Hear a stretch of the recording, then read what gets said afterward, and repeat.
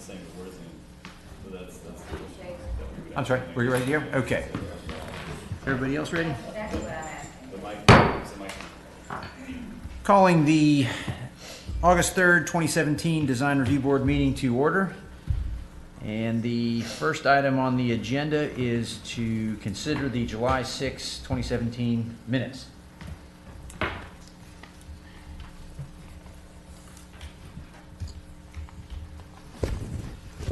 we have anybody who has any questions or is willing to make a motion for the approval? I was not present at the meeting, so. I move that we approve. I second. Okay, it's properly moved and seconded. Any questions? All in favor? Aye. Any opposed? Motion carries unanimously. All right, next item on the agenda are announcements. Staff, do we have any announcements? No, Hey, Vivian. I don't think so. Nope. Okay. No announcements at this time, so that takes us to items to be heard. The first item up is the Farmers Market Ordinance. Do we have a staff presentation? We do.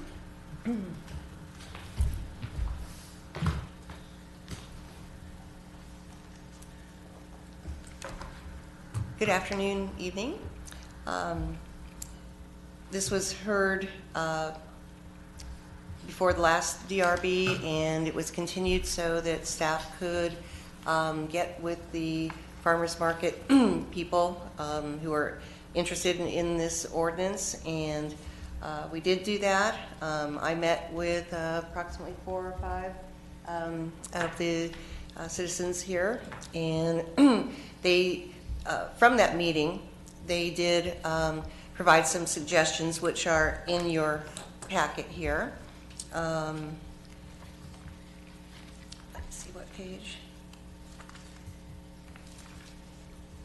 It is right after the first draft ordinance, and they made some suggestions. The main thing was that they wanted to be permitted through the outdoor event permit application process, and then have these couple of other items on here. They wanted the farmers markets and their vendor tents to be at least 50 feet set back from the Highway 98, and the temporary A-frame signs to be set out on the venue properties in view of Highway 98 at 7 in the morning of the market and removed within 1 hour of the market ending. Basically, the reason that we are addressing the farmers markets is because on Scenic 98, the tents are not allowed as temporary structures. So the location of some of the farmers markets were within that 400-foot scenic corridor, and therefore tents were not allowed. They're only allowed a limited amount of time for nonprofits, and so therefore if they wanted to have the tents in the scenic corridor, we would need to amend the ordinance. Then came about that there's additional criteria regarding signage and so forth. So really what we're trying to do is work with the group who wants to sponsor the farmers markets and also the DRB board and come to something that's going to be suitable for all parties involved. So therefore, they have made their requests, and I have met with MAC last week and this afternoon to finalize a third option, or basically a revised draft ordinance, which took out a lot of the verbiage and is leaving it to be reviewed in the outdoor event permit application. But then we did want to preserve a few of the items or memorialize them in ordinance form so that it wouldn't be subjective. And I'll go through it here if you have the the handout that you got when you arrived here.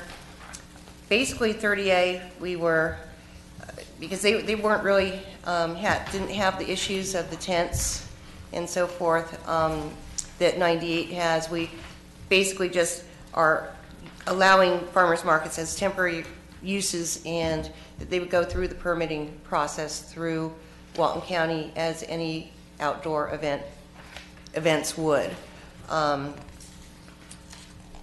On page 2 is where we have really put most of it to going through the outdoor event permit application. However, there's additional verbiage describing what a farmer's market is and consists of as far as percentage of food product and non-food product items that can be allowed for sale at the farmers markets. Part of the reason we did this, we didn't want it to really turn into something that's just an event that allows tents every weekend or however often the board determines they think these farmers markets should be allowed. We also had the concern over signage, and they were requesting sandwich board signs, and we're just having a struggle with farmers markets that are not truly a farmers market. They're really just events, and then that would, if you, depending on the frequency that they're allowed to be, you would have tents there for I don't know how many days, if they wanted 2 a week or 1 a week, or if you decide twice a month, that's how many times you may have tents that could be visible from 98. And we also have the concern about the signage. So we did limit the signage to approved monument signs or ground signs that would have reader boards on them that can advertise for the farmers market as people pass by. Said A-frames? Hmm? It said signage A-frames? No, we did No, not. the sandwich boards? No, we did not Okay. address that, so those would not be allowed. Okay. Signage is the very last item on page 3. Signage is allowed only on an approved reader board on the main monument sign. Okay. So, these are our suggestions, mine and Mac's, to ease what we originally proposed, but still provide some guidance. But we're certainly open to the DRB's, the board members' concerns, and then whatever you hear from the public here who's, I'm sure, going to make some comments.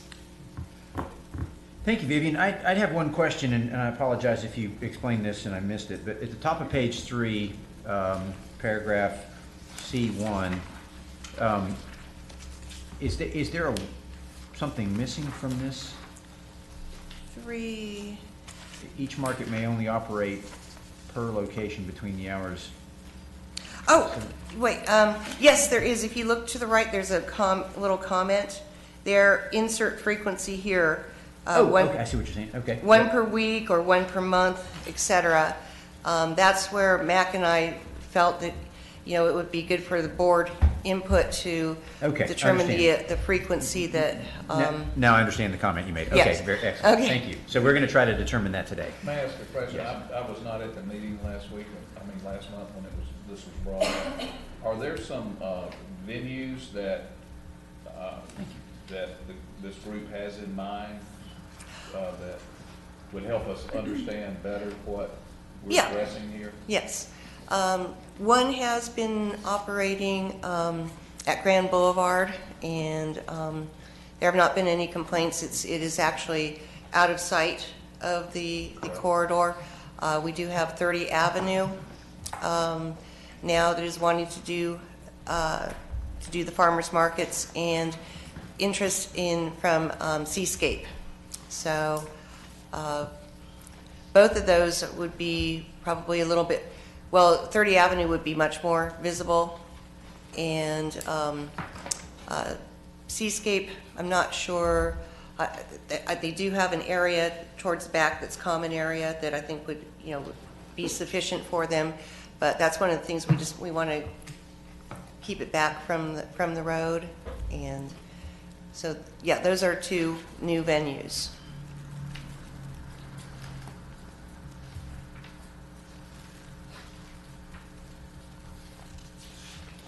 Okay, do we have any other questions from the board? Now, Madam Attorney, something that always is awkward, I think, is I believe proper parliamentary procedure is that we have a motion in play before we invite public comment. But in this case, I think we've got a broad enough amount of input. Is it acceptable for me to invite public comment before we make a motion? Yes. Okay, thank you. In that case, everyone comfortable with me opening this up for public comment since we've got folks in the audience? Yeah, Great. one quick thing first. Okay. Because this is the first time we've seen this tonight. Yeah, we Yes. just finished new it. one. So can you just quickly tell us the major changes between the draft we had at the last meeting and this draft? I'm trying to get through it quickly between. Yes. Well, it is much shortened. The 30A, we just basically relegated to going through the outdoor event permit process and specified the locations where they can be. And for 98,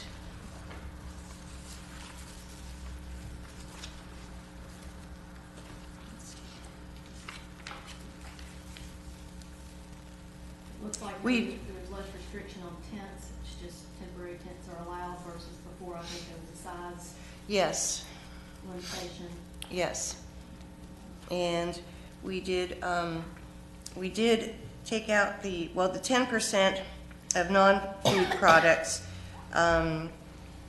We took out all restrictions on that, so that it would allow for 10% of, basically if it's stores that want to have a promotion, that type of thing, if they want to have a face painting booth, if they want to, it would be open to interpretation as to what they want to market in that 10%. And that is also a number that is, that you can make comments on or make decisions on. We're not set in stone on that 10%. We just felt, after looking at a lot of ordinances, that would be a good mix to try and keep it from being more of an event rather than farmers market, not a farmers market. We took out the 200-mile radius that products must come from, because did get comments that they sell sometimes oranges, and those are not within even 200 miles of here. So we did take that out, and let's see.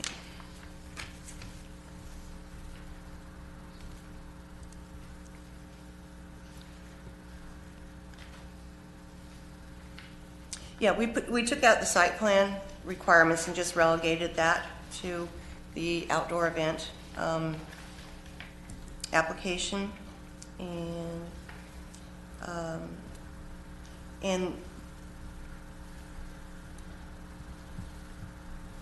we just made the signage just to read that basically it's only permitted on reader boards, and take out any other type of signage verbiage.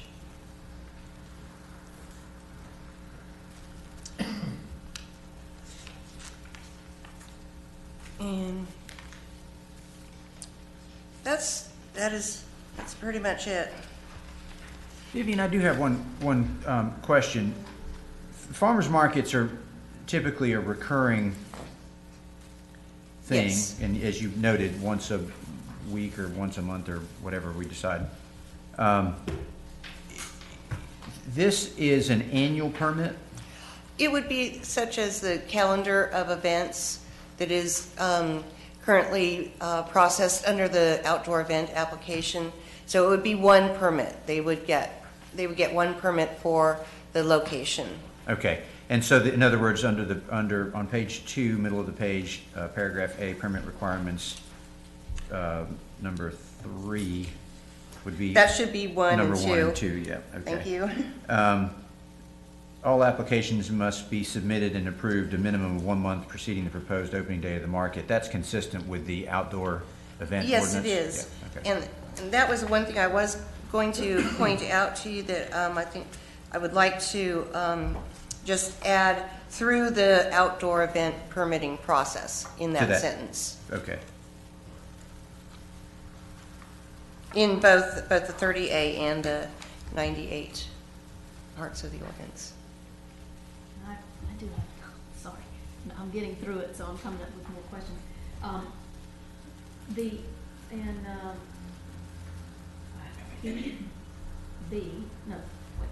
Where am I? P, under B2, location. Okay, that should be B1. And I'm sorry, I made some changes today and it whacked out That's my fine, I think your thing. numbering probably throughout might need changing, but that's fine, I'm worried about content. In order, let's see, it says, this is where it says that they must be in commercial centers of approved developments that contain event or common areas and are located at least 150 feet from the FDOT right-of-way. So is that saying the location of the market has to be 150 feet from, At least, at least 150 feet from the DOT right-of-way? yes. Okay. That was actually what Mac and I were finishing working on this afternoon. So, And or are located, okay. yes. So when you say and or, does that or? I'm just trying to get exactly. That's what what Mac and I were going over today. And I was like, do we need the or do we need the and? So, because the, Yeah, because it so strike the or? strike the or. yeah. Right, because you want. well, I think Mac was saying that there might be some that have an event location that might possibly be within 150 Oh, feet okay. or a common area. And it might not be now, but it might be a future development. So that's where we were going back and forth today on. Oh, so you just want them located in the common area, not the common area and 150 feet away from the right of way? I Well, think it's either it's- 150 feet or, Or, so in other words, we should strike the and, and it should be or. Well, we do have a concern that if it, or I had a concern that if it was just or,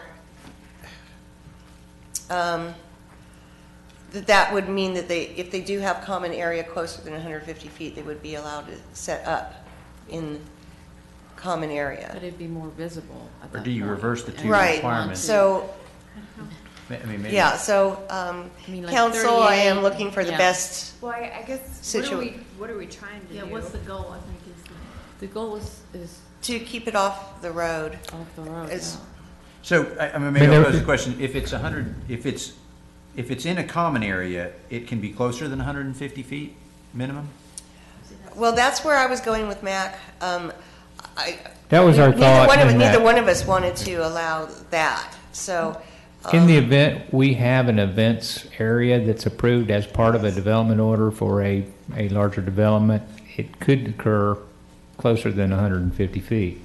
98. We couldn't think of one that already exists, but what we're trying to do is prepare the code such that we could approve it without it having to come back for a deviation. So what I'm wondering is grammatically, maybe what we should do is reverse the two pieces of the sentence. Or is that requirement even necessary, because you always just want it located within the event or common area? But they're saying that if the event or common area in the future might happen to be close up to the roadway, They wanna allow it, so. allow it Yeah, or not allow it? I guess what I'm Not saying. allow it. Not allow it. Not allow it, okay, if it's not allow it, then leave the 150 and take off the out or, because then it's black Right. and white. Well, Even part of if our, there's a con- common part of our area. concern, we may have a development that the entire site is common area because it hasn't been subdivided. So adjacent to 98 could be considered common area, technically. Right, but then if you say there's gonna be 150 feet, then it negates the fact that somebody could put within that 150 feet, even though it's common area. That's what you're trying to regulate. So I think we need the I think. and. So Yeah. I think we need located within commercial centers, event common areas, and are located at least 150 feet from the FDOT right of way. We can work with that. Yeah. We can I mean, that way. debate the merits of that, but I just want to make sure that the draft is saying what. Yes. Yeah. If y'all would prefer the 150 feet to be a hard rule, we can work with that. Oh, okay. I mean, one of our concerns was making sure that we protected the integrity of the quarter because tents are prohibited with the exception of special events twice a year for nonprofits. And this is proposed to possibly be a weekly event. We could have tents out along the right of way every weekend. And that seemed to us to be in conflict with the intent and purpose of the scenic quarter. So that's where we came up with 150 feet. This would be a reasonable distance, and we looked at a few developments, and they would be consistent with that standard, where they might propose a farmer's market. They would have adequate locations that I think would be acceptable to this board. But we were just concerned that there might be one in the future where they propose an events area through a development order process that might be closer than 150 feet. But if you think the 150 feet is a good standard, then we can certainly work with that. I mean, our concern was we're allowing something that's presently prohibited in the corridor, and we didn't want to swing the door wide open. I mean, I personally totally agree with 150 feet, and they can be a hard line. Even though they might have a common area, you want to push it back 150 feet. Well, that was our concern, Yes. that we just didn't want to see tents lined up right along the right of way. And then they could always come to the board for with a deviation So request. the and by itself, I think, would accomplish this. Yes, Which if was you your forget the intent. or. Okay. So at least let's get established, right? Because if you add the or, then it means something totally different. Yeah, Mac and I were going back and forth Yeah. on this. So what is the final suggestion? Just say and instead of and or. Okay. Am I just grammatically off base with that, or am I? No. No, I think that accomplishes. what We're you striking the guys- or part, Correct, correct? correct. The second, the and, we're striking the or from the and or. There's another or in the sentence, but I think we intend to. Okay. Yes. Okay. Okay, with that, Lee, staff, do you have any further comments or clarifications? Not at this time. Okay, in that case, let's open it up for public comment. My job is to try to keep this orderly. We ask that you introduce yourself, your name, and provide your address for the record, and we are all ears. Hello, I'm Stacy Brady, and I'm the Marketing and Communications Director for Grand Boulevard. I also direct the events there. Our address is 600 Grand Boulevard. And what else did you need? That's it? You're clear to No take Social off. Security or? Nope.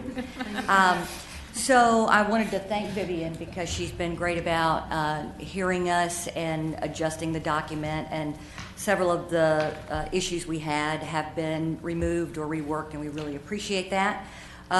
We too just got this when we walked in, so we were trying to really quickly, reconcile and see if, what issues we wanted to address. We actually, after meeting with Vivian, our recommendation was that almost everything we're talking about is covered within the current event permitting process. Signage, all of the details that were in here. I think that's probably why they took some of the things out, because it seemed very redundant to us. What we had recommended was use the ORC event permit processing as is, it's extensive, and add addendums for the couple of things that seem to be not covered by it. So that was our recommendation collectively. So they came back with this revision. And I'm just going to address 2 issues, and I think my colleagues are probably going to address a couple of others. So on the issue on page 3 of frequency, you know, when we started Grand Boulevard's Farmers Market 3 years ago, we actually started it on Wednesday and Saturday. And we held it on Wednesday and Saturday for maybe 3 months. And as soon as the visitors left, you know, the market didn't bear out a second one. So, you know, obviously, if people aren't going to come to it, and then vendors aren't going to come to it, and then you're not going to have a farmer's market. So it worked out exactly how it's supposed to. You know, the market didn't bear it out, so we've just got one. That being said, you know, I'm a little bit concerned about limiting it to one because, say, for example, what if you had some big special thing and you wanted to add an extra one for one day for whatever reason? I don't know what it is, but that is just seems very limiting to me. So I wanted to make that note. Secondly, with regard to the signage, I'm confused, and I'm sure Vivian can straighten me out here. On the signage that is allowed only on approved reader boards on the main monument sign, which, by the way, we're in compliance with, okay? So within the event permitting packet, there's a document that is Walton County Application for Event Signage. And in this document, Part 4 reads, all signage may be placed in the county right-of-way 2 days before the activity and must be removed 2 days after the activity. The signage can be no larger than 18 inches by 24 inches and must be placed with wire stakes. Signage must be professionally printed, painted, or constructed. No hand-lettered cardboard paper will be permitted. No more than 2 signs temporarily displayed in right-of-way for each roadway request above will be allowed. So I actually had never seen this before, so this must be fairly new. I pulled it off of the website, but it says July 2014. Okay. I haven't actually permitted these events, but I did look through this, and I thought that was for in the events that have roadway activity. Where you have to close roads? Yes, that's what I read. I would like to get that back in here for. Yeah, because it doesn't. On that. It doesn't say that. That's what. There are stipulations for road closure Right. signs that have just been updated. Yep. I know that Oh, okay. that's changed recently, but I don't think that form is for that. That's here. So I'm just, I feel like we're saying 2 different things here because we're saying for farmer's market, which you have to get an event permit for. So if you're getting an event permit for it, then, you know, it seems like that what you've got in the event permitting package would follow. And then you're going to have an ordinance that's going to say something different. So I'm just, you know, just saying that seems like that needs to be addressed. I could just clarify that. So the outdoor event ordinance applies countywide everywhere. And the scenic corridor standards are more specific. So whenever you have an event on the scenic corridor, those specific provisions would apply in addition. So to outdoor the event ordinance would supersede what the county has in their packet. So Yes, the if it's more guidelines, scenic specific. corridor guidelines overrules what the county has in their packet. Where they're more specific. Okay, because that's what I was asking. I was trying to get clarity on that. And those were the 2 issues that I wanted to bring up. Any questions for me? Anybody? No, thank you very much. Well, Go ahead, Lee. maybe you can speak to this, Stacy, or the other folks that are here. As far as frequency, could you ever see a need to have more than 2 a week of these? Well, I mean, personally, no, but, you know, I hate to limit somebody else. And again, Lee, it's whatever the market will bear. I mean, they're not gonna have a farmer's market, you know, if nobody goes to it, if the need or desire or interest isn't there, it's not gonna happen. Totally understand market factors. I think this is just so different because, Right. You know, we're talking about something that pretty much if you have 3 or 4, end up with 3 or 4 or 5 locations along this corridor, Sure. and all 3 or 4 or 5 are doing it twice a week. Right. Suddenly we have this presence out there that we haven't before, and it's bringing elements in that we don't allow other people to do. So then you start going down that slippery slope of, you know. Well, you could have as many farmers markets a week as you wanted if you meet the permanent requirements of the corridor. Yeah, because conversely, you could have, In other say words, there you are could- 5 total, and they're all on Saturday morning. So, you know, everybody's set up on the one day, so I don't really know how that would be different. I'm Well, not sure it's I'm not just- sure the local market would support that. I think there's a good Right. reason why the markets move around. They're on but- alternating yeah. days. It's just a quantity of Sure. something out there that is I think now more than one currently would not be, allowed. more than one would at least give some flexibility. Okay. Thank you, and I'm going to try to move things Thank along you. and thank you very much. Okay, any other folks want to speak? I just wanted to add that this does say Walton County application for event signage, and it is for on the roadways, Lincoln County right of way. So For any sort of event? what this, what's in your package is the Walton County application for event signage is for what's in the county right of way. Okay. Meaning the An event in the county right away or a sign that's in the county? Signage in the Okay. county right of way. Okay. Thank you. Hi, Diane. Hey, how are you? Good. I'm Diane Kolopanis, and I'm the owner of the 30A Farmers Markets in South Walton County. So I do the farmers market at Rosemary, Grand Boulevard. We just opened 30 Avenue, and Seascape Resort just contracted with me as well. I also have one in Okaloosa County in Niceville.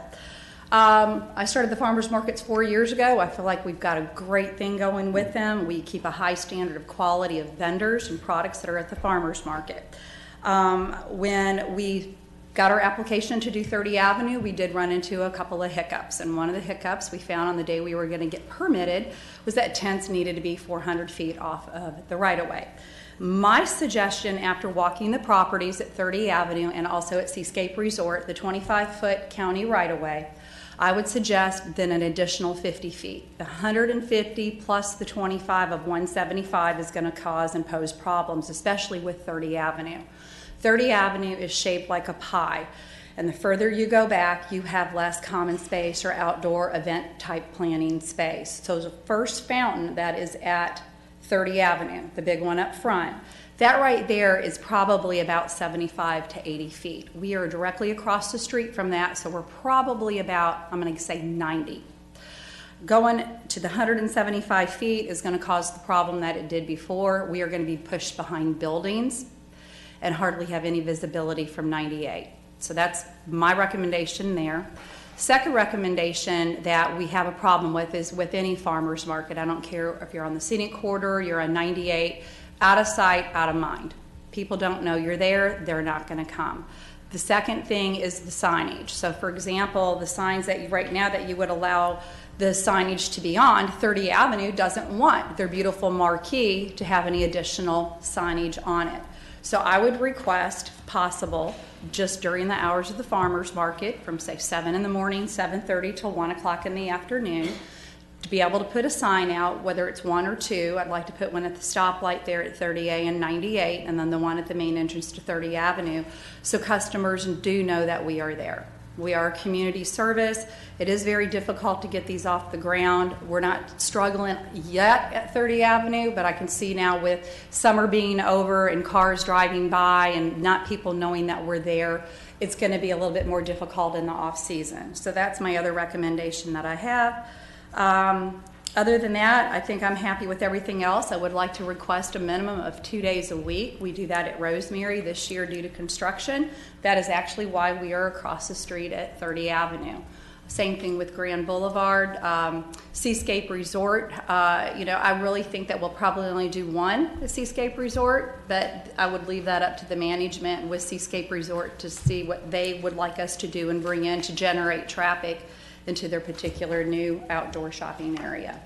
Same thing there, we have issues with our setbacks at Seascape. If we go 175 feet, we are in the middle of their huge parking lot. Going behind, I had suggested to Vivian before, we might use the boardwalk behind that. That is not going to work. That boardwalk is not big enough or ample in size to hold a farmer's market. So I thank you for your time, and you know what? I don't think I gave you my address. My address is 1676 J.D. Miller Road, Santa Rosa Beach, 32459. Thank you. So Diane, where Yes. would you set up at Seascape? At Seascape, they actually have been calling me. They would like to do it up in the front parking lot. So it would be part over- of the parking lot. Yeah, up in the front. So we went and we walked that off as well. I think we're probably close to 90 feet off the right-of-way. But when you pull into the new location at Seascape, if you kind of went right to your right, there's an area there that they would like us to set up. They want us as close to 98 as we can possibly get, so we're not obstructing and taking up a lot of the parking spaces that are there for the tenants. And again, the boardwalk in the back is where we would love to have gone originally. It's just not going to work.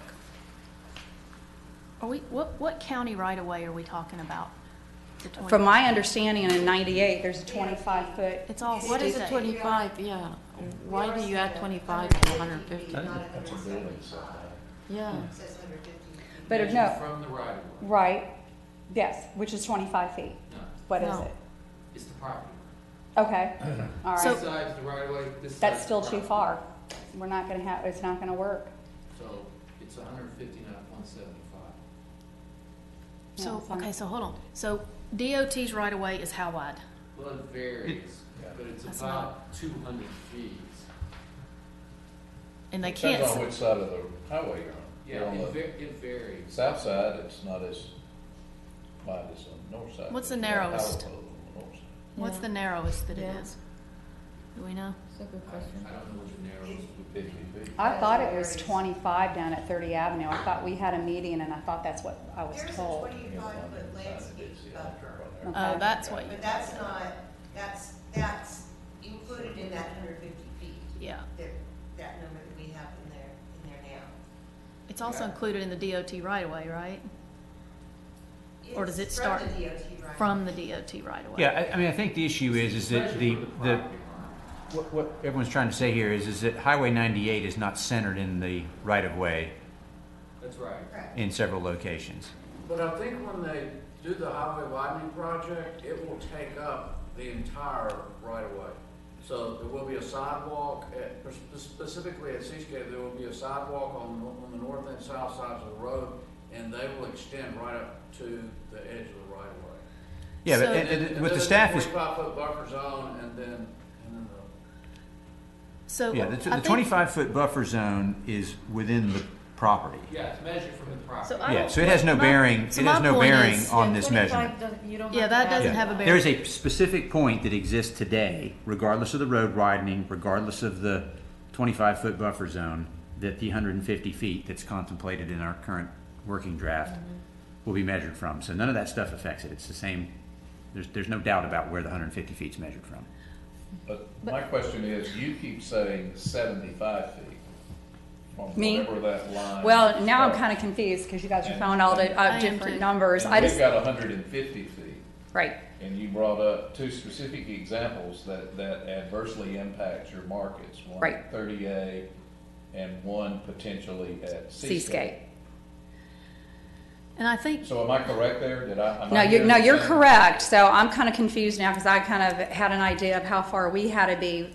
When I walked it off the other day, and I'm just going to go in layman terms, when I went up to 98 and I walked it off to that first fountain, we were right at about 80 feet at the first fountain. So if I, Yeah, Diane, did you Where'd you walk off the start? curb of 98? I did do that because I wanted to see how Okay. far. that's what we're. Yeah, okay. that's the challenge, Yeah. is, and this is a very common misunderstanding that folks have. The pavement and the curbs and sidewalks frequently have nothing to do with the right-of-way. Okay. As we've talked about, in 98 is pushed to one side in some cases. Your best indication is the Power lines, yeah. Utilities.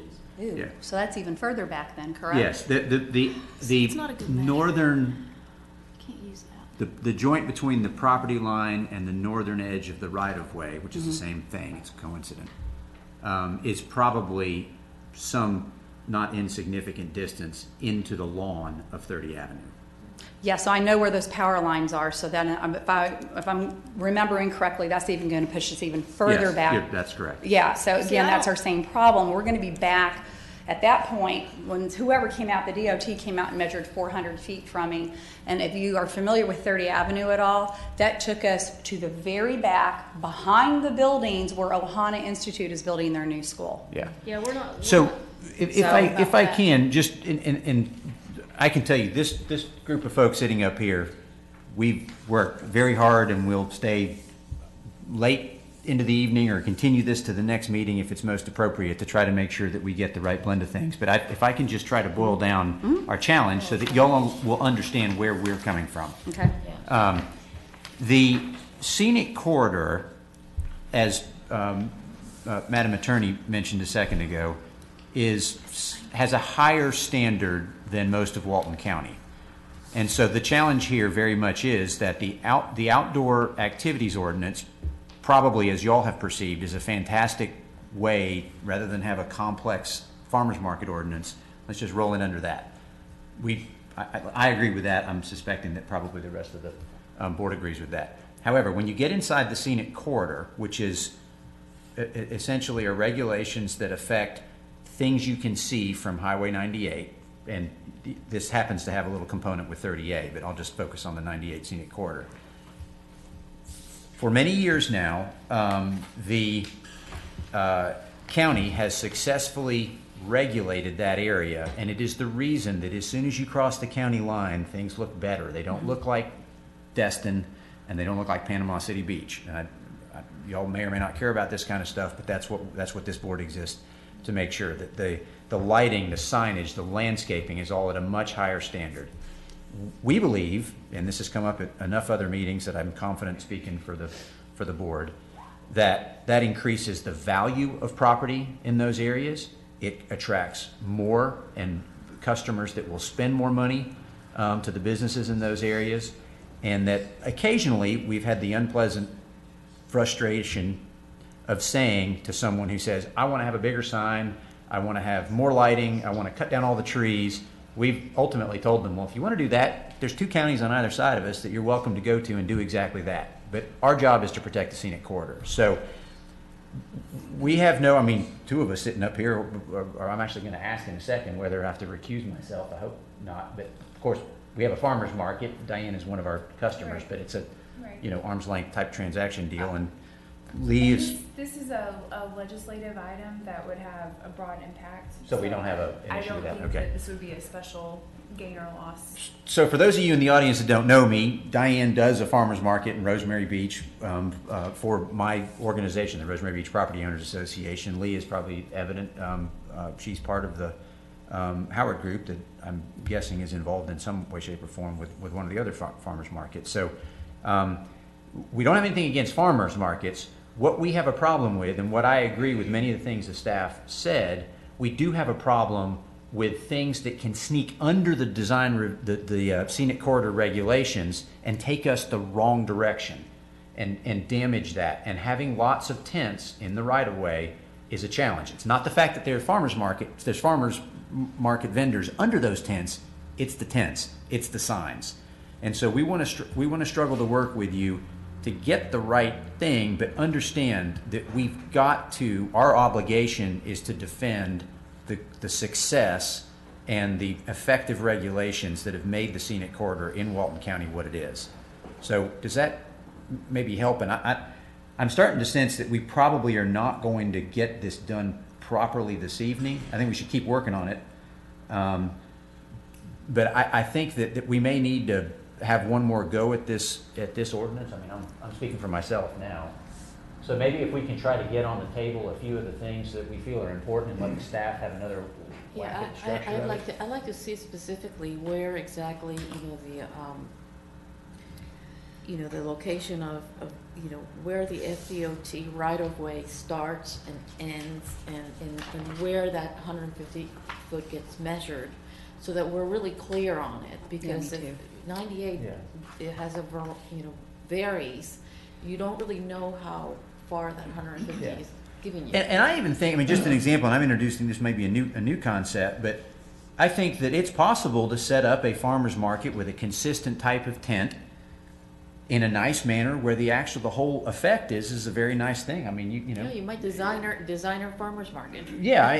But so the point with that would be is if one person's got a blue tent, the next person's got a red tent, and it's a little taller, and it's this kind of big messy thing going on that ends up looking more like a flea market than an organized farmer's market. That's the kind of stuff we're struggling with. So I don't know if there's some additional things we can layer in here that aren't onerous. Farmers markets aren't, y'all don't start with a great big giant profit margin to go out and buy fancy new tents and everything. I understand that. So, but just trust that it's not anything we've got against farmers markets. Sure. It's the fact that lots of other people have spent a lot of money making everything pretty, and we want to keep it that way. Right. So, And I would think feel, the important thing, Diane, is folks like yourself, we would like to see it be a win-win. A win for Yeah. Walton County, a win for the vendors, a win for the people that manage the vendors. right. patrons. And a, Right. and a win for the resorts or commercial interests that, facilitate that. But we don't want to be a roadblock to it. Sure. So if the magic number is 150 or it's 75, somebody kind of needs to put a box on that. Yeah, and I agree with what Lourdes had mentioned too, because I'm unfamiliar with some of the county, like the right-of-ways and the setbacks, and how far is this going to push us back? Because on this map that you just got, 400 feet is way in the back of the property, and where we are right now, which we got permitted to do because of how the parcel didn't butt up, we are right We're here. talking about 150 feet. Not Yeah, 400. 400 Yeah, we're feet's off talking the table. 150. Yeah, okay, right. That's the definition of the scenic Yeah, corridor. that was in the back by Ohana. No, no. Yeah, we're right. not, And Diane, I think you're That's not on the table. just. I'm using the parking bay. Uh-huh. A typical parking bay. The first parking space is 20 feet. It's 64 feet. So it's 20-foot parking bay, 24-foot drive lanes, 20-foot parking bay, and it looks like it's about half that distance. Maybe twice that distance. So the tip of the lawn right here from the right-of-way looks like it's approaching 110 feet, maybe. Can I come closer, David? I can't see. Okay, sorry, that's why. where is Okay. that right of way? What are you The talking right about? of way, if this, which appears to be the right of way here, so you can see it's well into the lawn. Yes. So if this is 64 feet, you can see as this curve comes around, it's not quite twice the distance to here. Right, and that first point. So if I had to make an educated guess, I'd say the distance from the edge of the right of way to the front of this lawn, closest to the right of way, is over 100 feet, but it's probably not 125 feet. Yeah, because we're right here right now. And your We're on goal that is to corner. use that whole lawn, Yeah, basically. you need that We would like triangle. to, yeah, because we're really, it's chopped up, it's really weird right now on how we have it.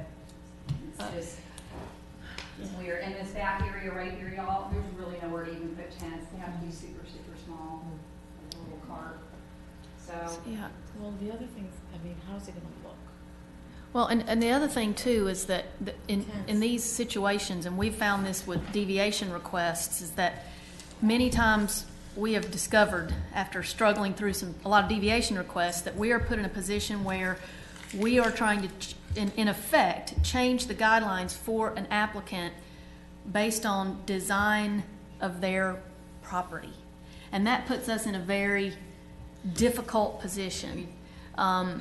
And so we just have to be careful about that. And sometimes the best thing to do is to make a regulation that applies to the typical situation, and then That's when where there's I'm a going. situation that comes up, we look at it and have the authority to grant a deviation. That's So right. exactly where I'm I think- going. Yeah, I Yeah. think. because it's, 30 Avenue is probably one of those that, if it needs to have a deviation, that can be approved, and if it's 25 feet and we It's look done, at it's it. done, and yeah. it's a Yeah, hun- that's it where might I'm be just going. 100 feet. and I then you don't want can- to set the overall limit based on 30 Avenue.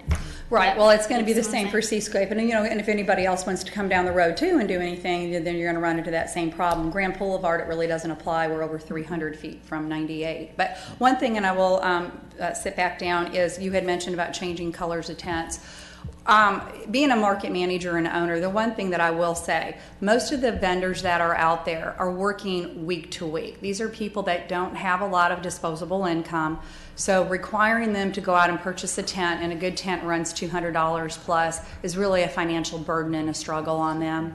Same thing for their signage and their banners, if anything has to be done with that. So I just wanted to let you know that. And that's acknowledged, Diane, but again, at a certain point, we are doing a disservice to the property owners that have invested a tremendous amount of money to meet the higher standards. And again, while most of them, I'm confident, have no problem with farmers markets, Right. to say, okay, we're going to have something that is so clearly against the grain of everything we've worked so hard on, to generate, I mean, and I think this is, I believe this is a true statement, that the reason that farmers markets, to a certain extent, can thrive in Walton County in all these different locations and people will go to them is because of the type of folks that are coming down here, because we have things like a scenic corridor. Right.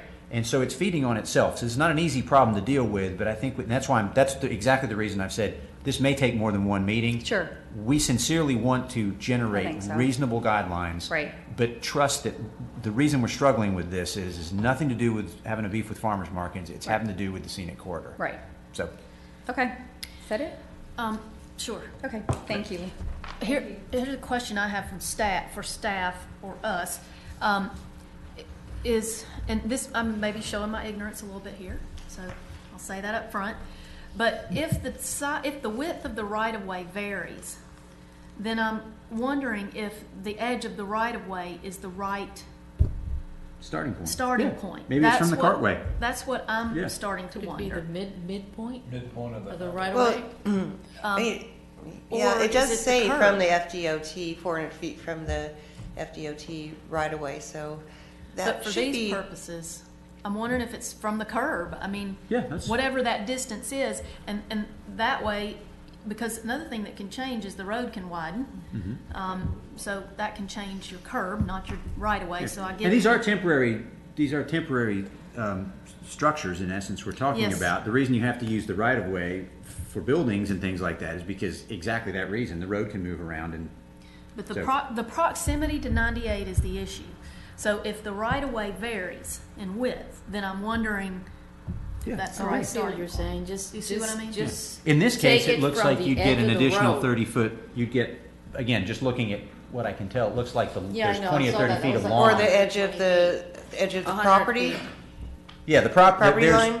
Yeah, 30 Avenue, the curb for most of 98, not including the turn lanes, the curb for the travel lane, the northernmost travel lane on 98, looks like it's at least, It would probably it's be probably the better part of 150. 30 feet. Yeah. Yeah, 150. You would have 150 feet. So that would, I want to So make that- sure it's fair to every farmer's market. Yeah. If you have it from the edge of the road, certainly it can move if the road moves. But these are temporary structures so that they can move easily. Yeah, when the absolutely, road moves. yeah. And if you have it from the edge of the road, it also, I think it would make enforcement easier I do because too. the code Very enforcement much. goes out, they don't have to figure out where the edge of the right of way is, and they don't have to figure out where, different things are. The road is where it is. And that way, a location's not punished if they happen to have a very wide right of way, Yeah. DOT right of way. I would suggest from an enforcement standpoint, every other thing that we enforce is enforced from the property line, which is also the boundary of, or where we measure the scenic corridor from. And I'd recommend we use the property line, which is also the right-of-way line. This right-of-way is essentially a couple of 100 feet wide, and that's fairly uniform throughout Walton County. It will ultimately go to 220 feet if DOT gets their way when they 6-lane all the way to Bay County. But I would strongly recommend that we measure from the greater extent of the right-of-way. Oh, Lordy. That's where All we, the way to Code Bay- enforcement is familiar with measuring from property lines. I'm not laughing at you, Mac. It's the 6-laning all the way to Bay County that causes I it. know, that's coming. It shouldn't. Yeah. It Based on my probably little is. inexpensive paper scale that I created here, for what it's worth, not Mac's comment notwithstanding, it appears that it is just over 150 feet from the northernmost curb of the travel lane of 98 to the southern end of the lawn that the 30 Avenue Market sets up on. So if we were to follow Ms. Moore's suggestion and keep the 150 feet, that one would be compliant. I'm pretty confident. If you changed it to use the edge of the road as the Yes, starting point. and I don't mean to immediately after Mac's comment act as if I ignored it, I didn't, but. No, I not think my it needs to be thing. thought through. I'm throwing it out there as something to think through. Yeah, and I support the logic of your comment because these are temporary structures. I would Right. never support Correct. that Right. for a permanent structure. Absolutely. Do have one thing to add that when Diane did say that they were looking at Seascape to have it in the parking lot, the definition of the location requirement it would not meet that under this scenario, this draft. So, because it would not be part of the common area or approved event area. As a question, I also agree strongly with the staff's concern that when we start getting more than once a week, the concern for the impact on the scenic corridor in the ways I've talked about and that the staff has talked about, I think becomes more significant. That's what I was saying earlier. And I don't know if we create a different standard for markets that occur more often. I mean, I think you can make the argument that the more often the market's occurring, the less that the impact of having to have a more consistent tent size and color and that type of stuff. You know, if venues that wanted to host farmers markets ended up, in order to have them, had to end up buying tents or offsetting the cost of that type of stuff. I mean, these venues are certainly spending, I can tell you, the amount of money that 30 Avenue spent on trees is they probably spent more on one tree than it would cost to have all the tents for the entire farmers market. So, you know, I think that it's a really hard pill for me to swallow to start rolling back things incrementally. You know, there's some of the paperwork I just signed, and there's another request before us to allow signs to be substantially larger than the code requires, and that's this board. Every month we hear more requests to relax the rules, and there's going to be a point at which the value of these regulations is just going to disappear, and I'm starting to ramble, so anyone else want to say anything? I agree with that very much. It is a tremendously tenuous balancing act to try Yes, sir. to figure out where that goes. I'm Kevin Boyle on behalf of Seaside for my company Porch Room Creative. My address is 25 Central Square, Santa Rosa Beach.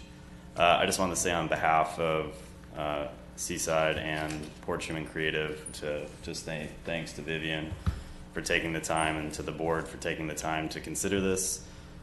From an event producing standpoint, we produce events all up and around the region and on the West Coast, and you know, the amount of effort that we're putting into this, we appreciate both the notes and making sure that these markets are operating on a level that reflect the value of the real estate and of the developments that are going on. I think that getting the feedback from the market producers, from the event producers, is key, because we are very much invested in how these events are, the same way that these business owners and these development owners, we're representing some of the more powerful people in this county who are being very generous with their spacing and allowing these events to happen free to the public. And so we want to make sure that these events are happening, you know, on a level that you know, matches the quality of the design standards in the scenic corridor. The one point that I would make, that even though Scenic 30A is obviously not falling under the same amount of rules, the multiple markets per week, I think based on distance of this county, I think you would take that into effect, that there are Saturday markets that occur at the same time, you know, at the same time, and that the market does allow for that. There's a high demand for market vendors in this area, and Diane can speak to that. And then the idea of having more than one a week, I think there should be an exemption for holiday markets, because we do that during Christmas and Thanksgiving. So with that, again, thank you to Vivian and to the board.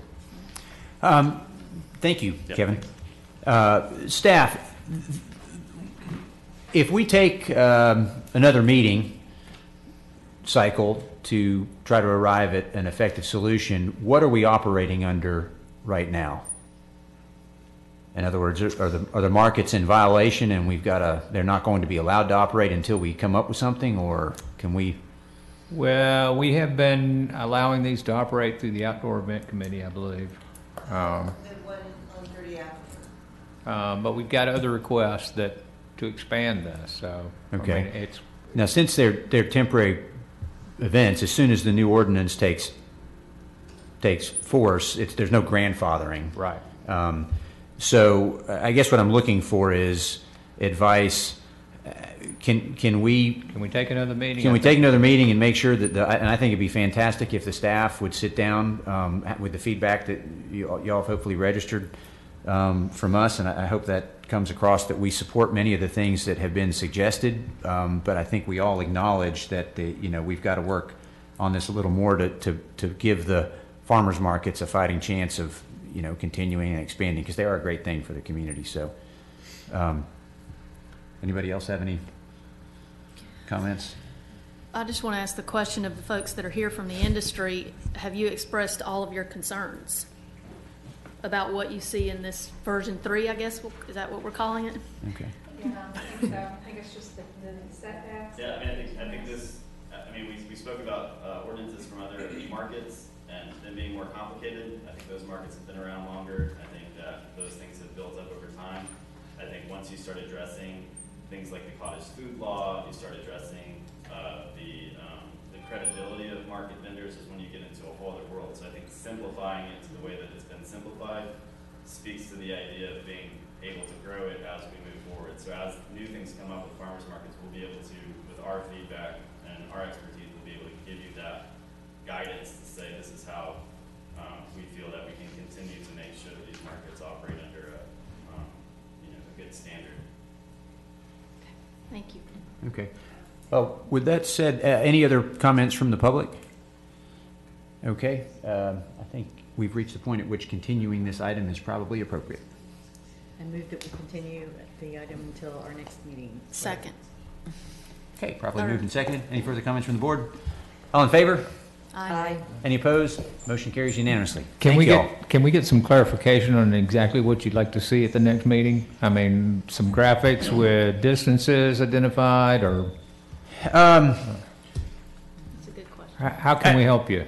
Well, I'm glad it didn't come to this, but I have, I'm speaking for myself, I have enough concern that not regulating the appearance of the tents and the signage with a reduced distance off of the right-of-way or the curb or whatever we come up with is not going to be satisfactory. I think that the distance is not the only issue. And so I would love to see the staff consider and I know you all are aware of this, the importance of the scenic corridor standards is more than just the same old stuff further away from the road. Somehow I believe we've got to regulate a minimum level of aesthetic impact in terms of the tents and everything. And I don't know if it's numbers or arrangement, or you all mentioned a site plan that was pulled out in this most recent one. I think that probably should go back in. Okay. So anybody else? Yeah, I think it should, we should regulate the colors. I mean, we regulate colors on all the buildings themselves. There's got to be something that makes it, compatible and appealing so that it becomes something special.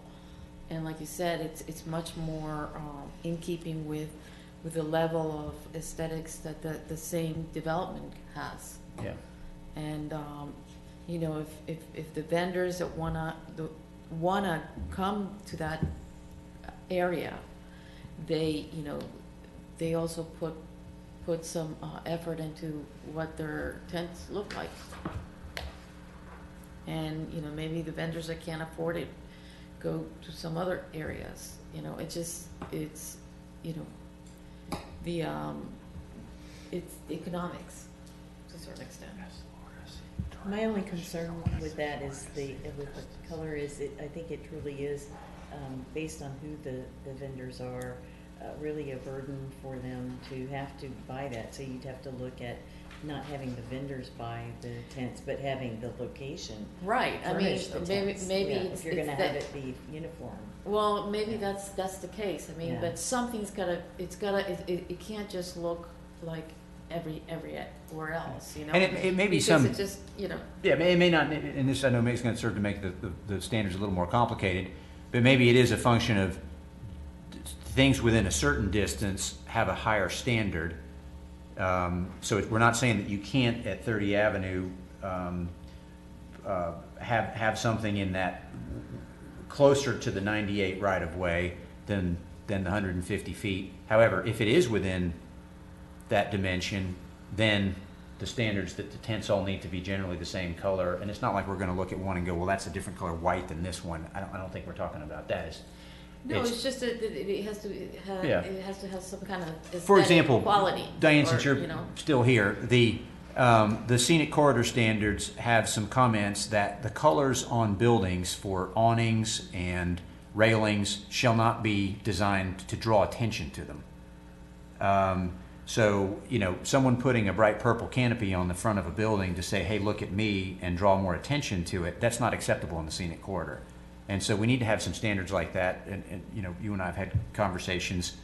The vast majority of the vendors, the signage is discreet, the tents are set up in a manner that's great, but every so often someone will put out a sign that's a hey, look at me sign. That's the type of thing I think we need to regulate. That's the type of thing that does harm to the scenic corridor. Well, the majority of the tents are white. Yeah. And keep in mind, we're also not just talking about your farmer's market. We're talking about farmer's markets that may be around the corner that aren't here yet. And so, yeah. I mean, if they're white, that's fine. I mean, I have no problem. I just, it's like when I just think that it's the look that, you want it to be special. Or a little bit more, thought out. Mac, is that I think we. did I put a little dent in the request there? No, I think we've got an idea of what you're looking for. Okay. And thank you. I think, can I just mention too, the holiday market was a good point. If y'all can think about Right. some kind of allowance for Holidays, yeah. extra holiday. Okay. Thank you, Diane. Thank you, guys. All right, the next meeting, Thank you. Vivian, will you update us on the next meeting? Yes. Okay, thank you so much. Thank you. Do we have a motion to continue? Yes, we did, and it passed unanimously. Yeah. Can we take a 5-minute rest? Sure, yeah, absolutely. Thank you. Yeah. Well, the Colleen needs to sign. She was the acting chair. We're just waiting on Colleen. And leave. Yes. Isn't that an acne store that's happening on 38, or an acne La Cocina? Okay. Oh, that's been there. That's a different one. No, but it doesn't have any of the big signs. Let's not. No, I think it may be a completely different. Yeah. Oh, yeah. Sorry. Thank you, Sydney. Sorry.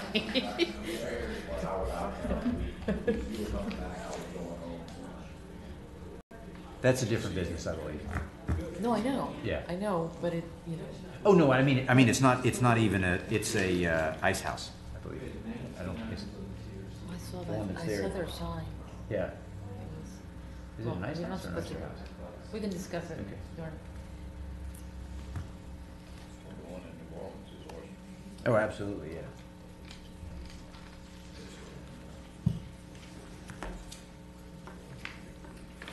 Colleen's right here.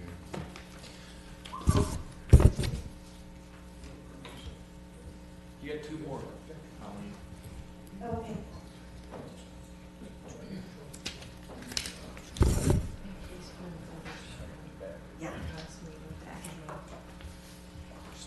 There's a power strip down here if you need it. I didn't bring mine. I just grabbed it off my desk. General. Mine was dead as a doornail. That's how long the meeting's gone on. I'm at 73% now. And I plugged it in after the meeting started. Much better than I was a few months ago.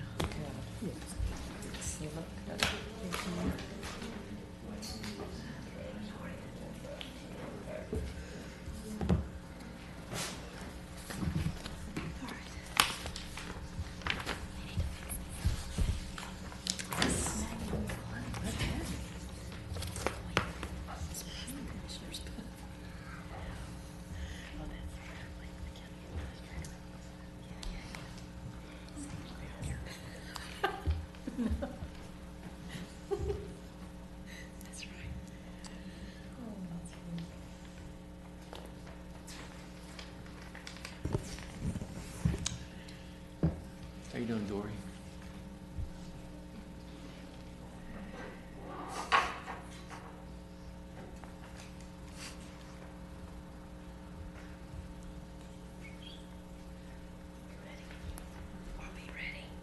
Oh, yes. Okay. Sorry. Thank you. Okay, we are ending recess and jumping back into it. The next item up on the agenda is the Acme Oyster House sign deviation. Mr. Chair, before we continue, Lee Moore has an announcement for the Oh, board. I'm sorry. You're so funny. I just want to let you guys know, you probably know I'm on the board of the Scenic Corridor Foundation, and our organization has started a process where we're going to present a Design Excellence Award every quarter to a project, business/developer that has really exemplified what the corridor standards are in place to accomplish. And so we had our inaugural Design Excellence Award presentation this morning, and we gave it to the Tom Thumb in Miramar Beach that redid their facade, their pumps, and their landscaping, which made a tremendous difference in the aesthetics of that location. We've already heard people saying, you know, I used to never go there, and now I stop there and get gas, and it's they did a fabulous job, and they didn't have to. So, I mean, they didn't have to renovate that thing. So we'll be doing that every quarter and selecting, our board will select projects to recognize. We're going to do some retroactive existing projects, and then in the future, we'll do ones that come along. So hopefully that'll be great to set examples and give people a pat on the back and thank you for doing it. Yeah, totally night and day. On Yeah, that absolutely. project. No, I agree. Yeah. They didn't know that going in, that if you renovate your building, then you have to bring the whole site up to code, because Yeah. there was like not a stitch of landscaping on that property, but when they renovated, they had to bring the parking up to code, which it was not, and they had to bring the landscaping up to code, and it's a tremendous difference. Yeah. But that one lady from the bank told me that. She said, I've lived here for 13 years. I've never used this Tom Thumb. Now I do. It really does. It really is good for the business. Yeah. Great. It is. Well, and there's nothing we can do about it, but we struggle with that when you see you've got all these nice trees out there, and there's plenty of studies out there that show trees create value, Yep. and they just clear it from property line to property line. They put in, like, well, I probably shouldn't say what these little wimpy trees, you know, that barely live. Yep. Okay, well, thank you for that announcement. And with that, Tim? Yes, thank you. Tim Brown, Planning and Development, good evening. For the two board members that were not here last month, I'll start from the beginning. This is a scenic corridor deviation request to allow for 3 canopy signs on the north side of the building, 2 canopy signs, and a building sign on the south side of the building, a deviation for sign height from 36 inches to 72 inches for a building sign on the east side, and a deviation for sign height from 36 inches to 40 inches for a canopy sign on the north side. So last month, the board denied the deviation for 2 canopy signs on the north, which is facing 98, and 2 canopy signs on the south. They approved the building sign for the rear. So that leaves for tonight the remaining deviations for allowing the canopy sign on the north side in the front, a sign deviation for that canopy sign for height from 36 inches to 40 inches, and the building sign on the east side from 36 inches to 72 inches. What they did is turned it on its side. It's the exact same sign that's on the front of the building and the rear of the building, but they turned it on its side, so it went from 36 inches in height, which is the max, to 72. So that's why they're asking for the deviation on the east side. And am I correct, it also faces 98 Yes, it faces 98. versus being on the eastern Right. side? If they did eastern it side. flat to the building, you couldn't see it from 98. You could only see it from Seascape Boulevard or Drive, Seascape Drive. So by putting it on its side and projecting, it's actually projecting off the building. Then you can see it from Highway 98, and you can also see it from Seacrest Drive. So before us right now is just the blade sign? No. Oh. Those three that I outlined, Okay. there was, last month we had 4 members, so you need 4 votes. So they continued those 3 remaining deviations to this month where we have a full board. Okay. Well, and I those- guess before we get started, just so the applicant's aware, we still don't have a full board tonight. We have 5 members, but the same rules apply that you need Yeah, we are 4 missing someone. votes Donna. to approve the deviation. Now, did you say the canopy signs were Denied. denied? Well, some of them. We 2 still. in the front, and they have, those are the ones that says, Oysters? yeah, oysters, crab cakes. Okay. You're Shrimp. wanting to go over the windows. So what we're doing tonight, let me make sure I understand. It's the eastern side sign Mhm. being flipped and facing 98. An extra sign at the end of the awning on the front of the building. Over the face- entrance, the over canopy the sign entrance. over the entrance. You know, the rounded- and then round Yes. and then that sign is proposed to be larger than Higher. what's, higher Higher. than what's allowed. Yes. So those are the 3 deviations. Yes, Y'all got that? that's what remains. No action was taken. How much higher is the sign on the canopy? They're asking 4 to in, go 4 inches. 36 From to 36 to 40. 40. 36 to 40? Yes.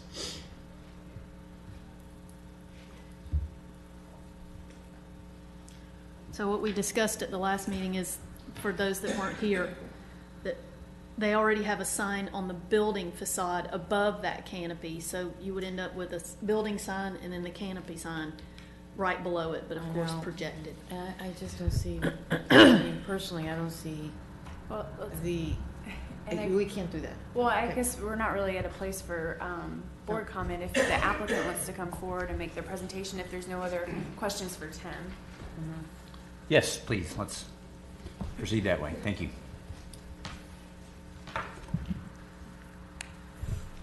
Good evening. My name is Jeremy W., and I serve as the Director of Business Development for Acme Oyster House.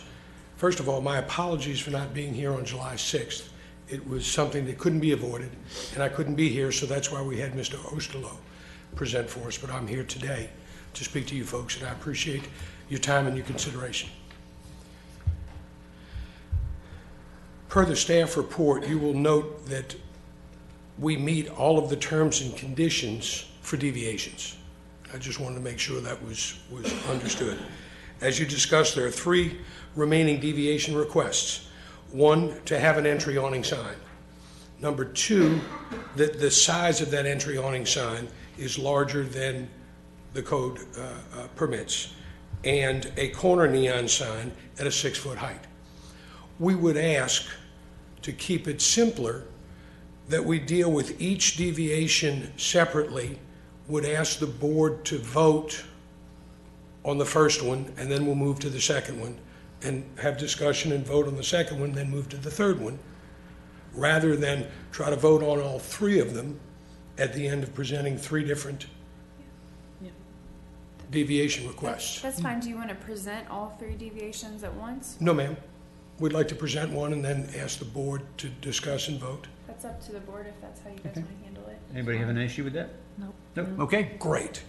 The first we will take up is having 2 signs on the north side of the building. The neon sign on the north side is already approved.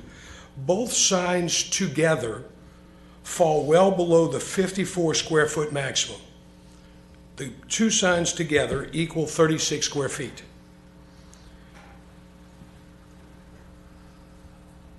It was brought up in the last meeting, a question was brought up, why didn't you just make the neon sign bigger? And that's a great question. However, that neon sign is our logo that's trademarked and part of our trade dress.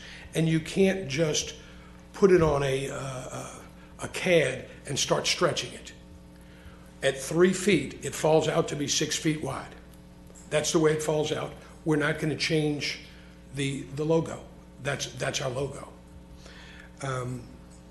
And I'm sorry, sir, just so we're clear, are you talking about the deviation request to go from No, ma'am. 36 feet to 72 feet? No, So ma'am. the side sign? No, ma'am. Okay. I'm talking about having the two signs on the front, and that the combined, The awning. those two signs, the awning and the neon sign that's already approved, is 36 square feet, well below the maximum. I was addressing a question that was brought up in the last meeting on July 6th, which was, why didn't they just make the neon sign bigger? Why do they want two signs? Why not just have a bigger neon sign?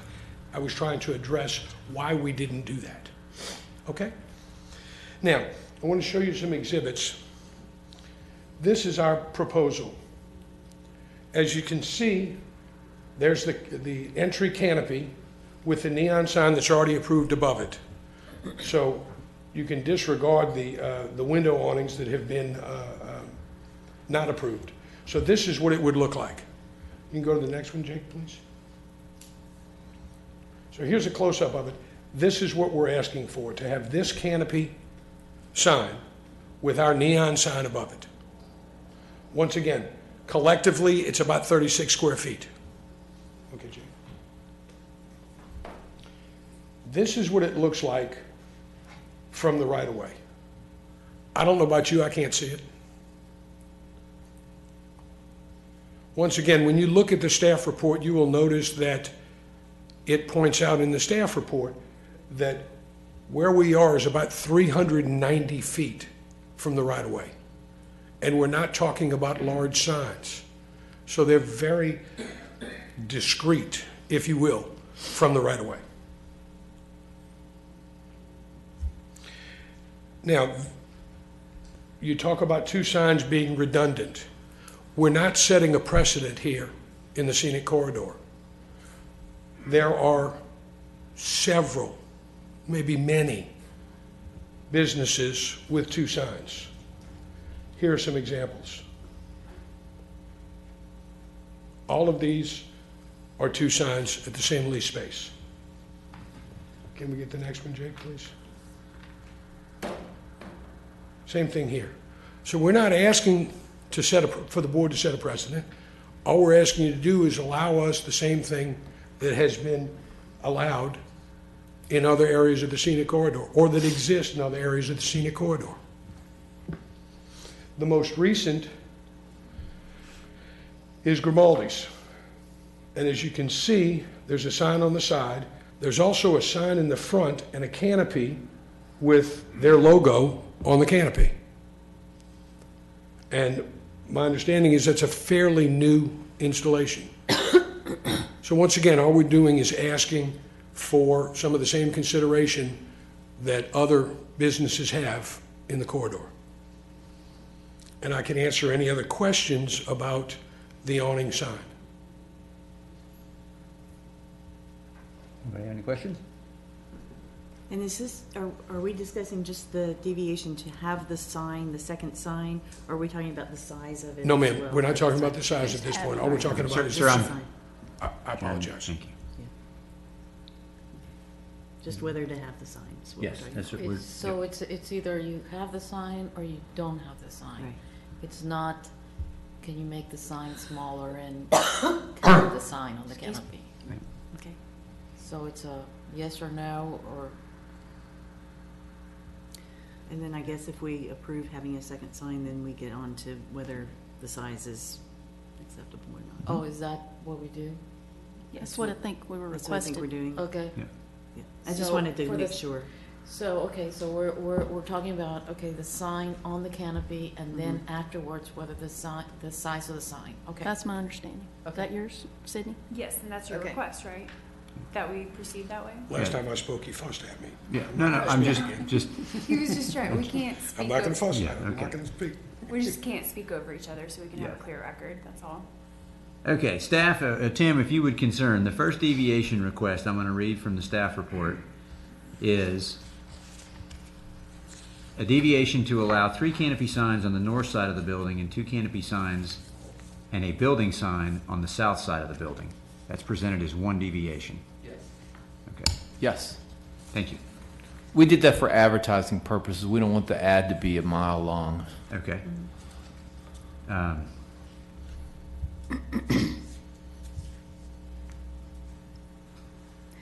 Okay, so the board, if we so chose, we can break that down into two separate issues or not? Well, the two in the front and the two in the back were denied at the last meeting. Yeah, that's done.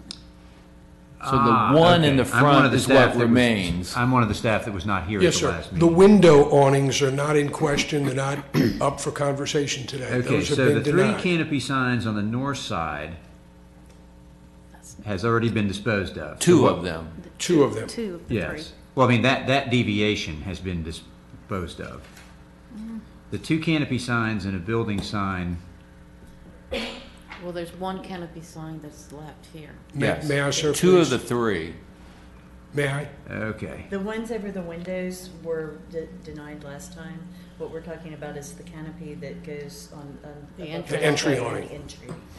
I mean, you can call each one of them a deviation, so there's like 7 of them. But Okay. we try to keep the ad short and sweet. Yeah, okay. Now I understand. The staff report is the staff report from last month that's in this agenda. The new agenda reads, a deviation to allow for a canopy sign over the entrance on the north side of the building. Yes, I That's- updated the staff. I just wanted to make sure before didn't- we had any motion that We had didn't an update accurate- the ad. That's correct. We didn't, because it was continued. Understood. We didn't update the ad. Understood. Okay, great. Okay, so does everybody on the board understand Yes. what we're doing? Great. All right, so does anybody have any further questions for the applicant or staff? I do, I have one question. Yes, sir. The total height of the sign that is on the canopy is identified as 40 inches. And I heard somebody say something about trademark, or this is the way it is, and we either do it this way, or, No, sir. I didn't hear We aren't addressing that right now. okay. Okay? What I was saying is, at the previous meeting, Jake, if you can go to the sign that shows the front of the building. So my question is going to be, it appears that the letters are falling within the allowable sizes and heights, except the way they're combined, the height of the sign is 40 inches and the current permissible is 36 inches. Am I correct? Yeah, Yes, that's sir, but basically you're- because there's 3 lines. He addressed the question. One at a time. That's basically because there's 3 lines, so that's why it's so But- tall. But the height, whether you got 2 lines, Can't exceed 36. cannot exceed 36, right? Right. Okay. Thank But we're not even considering the height deviation at this moment. you. Okay. All Yeah, we're well, we're not considering. considering anything right now because nobody's made a motion, and that's what I'm trying to get Correct. us to. Okay, But- so. But I'm what gonna he's read- presenting, let's put it that way. Yes. Is just to have the sign at the end of that canopy. Yes, period. and Yes so or no? again, what we need to do is dispose of the deviation request to allow a canopy sign over the entrance on the north side of the building. That is correct. Yep. So, I believe we've all asked our questions. Is anybody prepared to make a motion?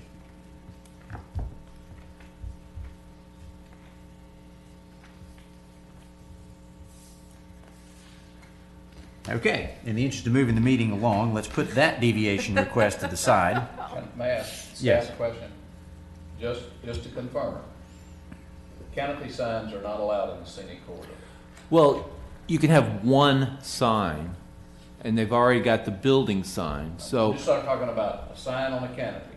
it is allowed. It is allowed, okay. We treat it as a building sign. Whether it's Okay. on the building or on the canopy, it's a building sign. So we would be allowing, am I getting this correct? Just technically, we would be allowing 2 building signs versus 1, which is the current requirement Yes, or restriction, whatever you want to call yes, that's it. Maximum. correct. It just happens to be a canopy sign. I described it, but yes, it's Yes. two signs where one is allowed.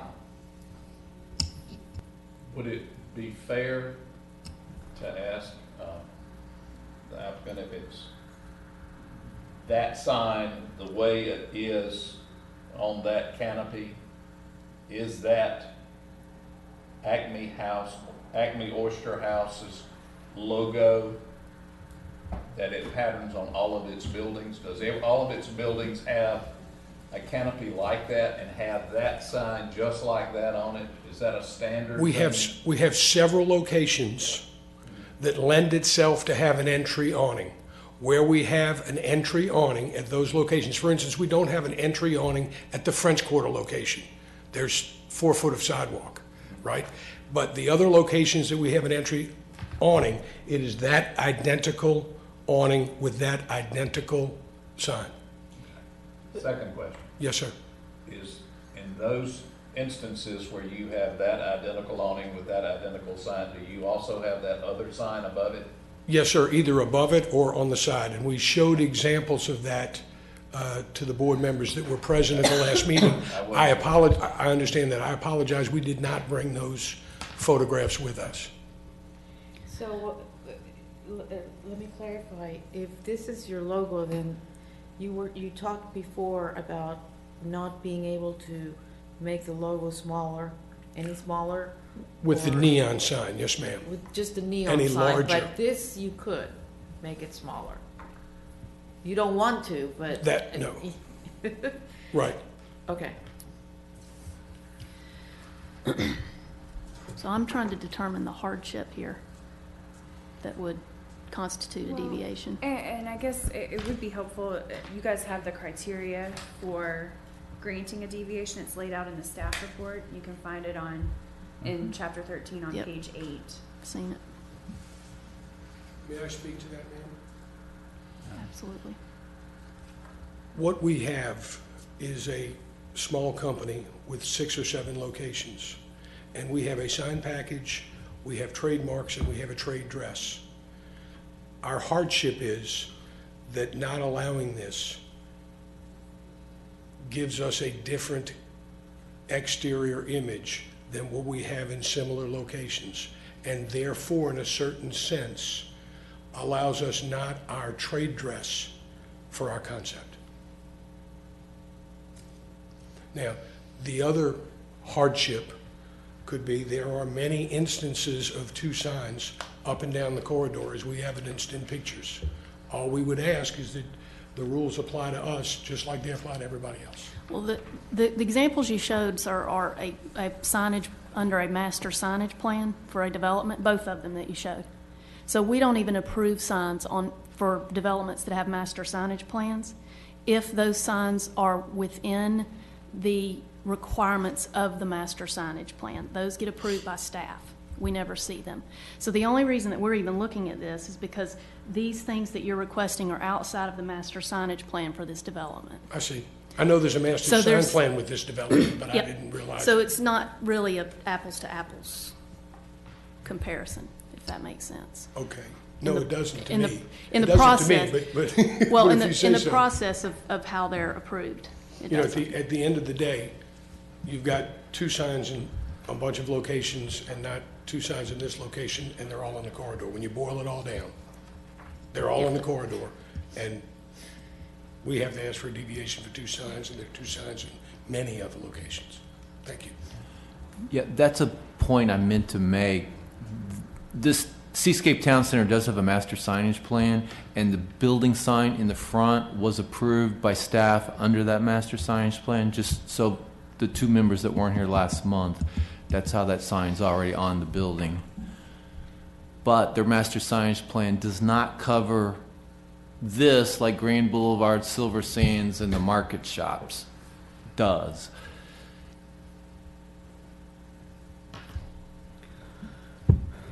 Okay, well, if we're going to stick on this one, does anybody want to make a motion? I remind everybody, I'm not supposed to make motions as the chair, so that's why I keep asking for someone else to do it. Well. All right, well, I'm going to try to move things along here. So let's put that one to the side, and I think it probably makes sense to put well, let me ask you all this. Do you want to take up the 36 inches, the deviation request to go from 36 inches to 40 inches for the same sign? Will that help us move along? I'll make a motion that if the other deviation were approved, that the 40-inch would have to meet at least the 36-inch requirement. Well, you- we haven't heard about the deviation request from 36 to 40, so we need to let the We need to let applicant them- okay, on speak to that, okay. Before we make a motion on that. All right. Would it make sense, though, to go to the other sign? The third, the blade sign? First, Yes. Oh, that's what I want to try to do, is just get some motion going, a movement going here. So, Well, um, if he could just talk, then if he could just talk on that, the size of the sign, okay, then we could make a motion okay.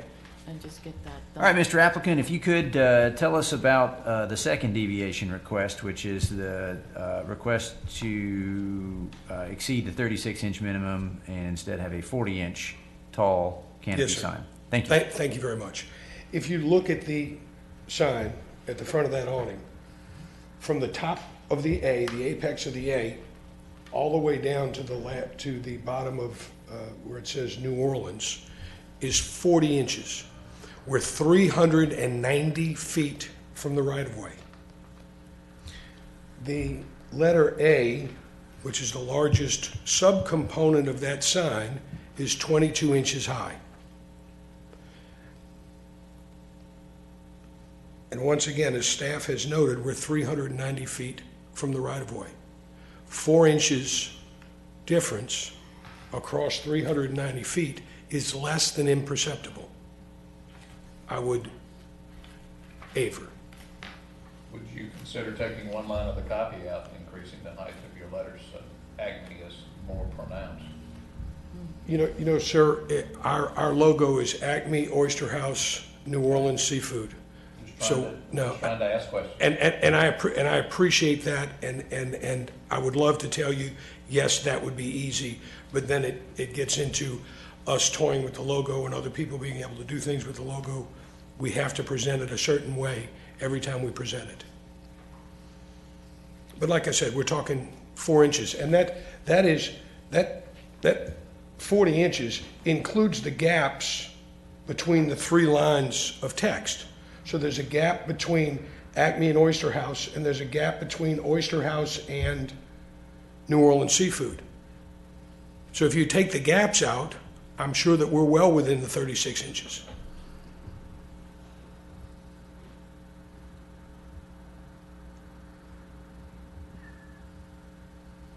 Okay. Does anybody have any questions for the applicant? Well, if you say that 4 inches is imperceptible, then why would it matter if it's 4 inches less and you'd be within the regulations of the code? There are 2 issues at play there.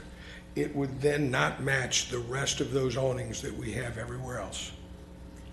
And that awning exists. So it would mean our company, replacing the entire awning. Right now, that awning doesn't show anywhere. We have it covered.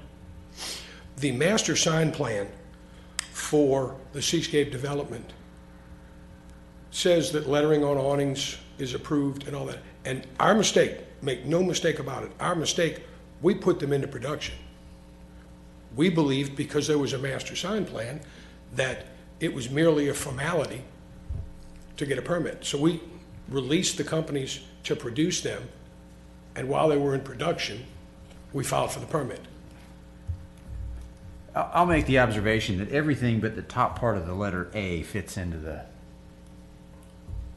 dimension. It's only the top part of the letter A that actually is an issue, and I recognize that the sign already exists. I'm not sure that you would, going from one location to another, be able to remember that the sign was 40 inches tall versus 36, but New Orleans is a long drive from here, but anyway. Proportions of the sign within the canopy makes a difference. Yeah, but I think what we're dealing with here is a business is trying to get open. They've got a sign that there's in my opinion, a relatively minor deviation. Again, if the E is 17 inches tall and the A is 22 inches tall, that's by my architect's math is 5 inches difference, and that would mean that the rest of the sign is actually 35 inches tall. Am I right? So. I think, is the business open? Yes, ma'am. Oh, so Business is it is open, okay. Mhm.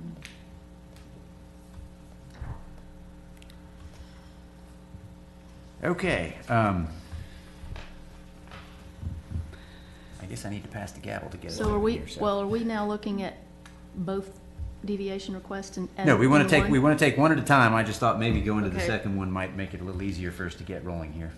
So this is whether, if we approved the other deviation, we would be okay with the height See, of the that's the sign. thing. Yeah, and I- Tied. Well, I'm That's okay why with I'm asking. making, one person making the motion for the first deviation request for the canopy sign over the entrance, and then obviously that will determine whether we do the second one. But if we approve the deviation of the height from 36 to 40 inches, and then we don't approve the sign at all, then I think that's pretty obvious what the outcome is too. So just whichever one we want to move forward with. I motion to not approve the 40 inches, but do approve the 36 inches of the sign, if it Well, will be that's, reduced. yeah, that's Yeah, per code, so. per code. Okay, we have a motion. Do we have a second? So, I'm sorry, that's a motion to deny the second variance request to move from 36 to 40 inches? Yes. Okay. But you're not moving to approve the second sign at this point, is No. that correct? That's my understanding of your motion, Lourdes. Yeah. It's, Okay. it's basically not approving the deviation that allows it to be 40 inches versus.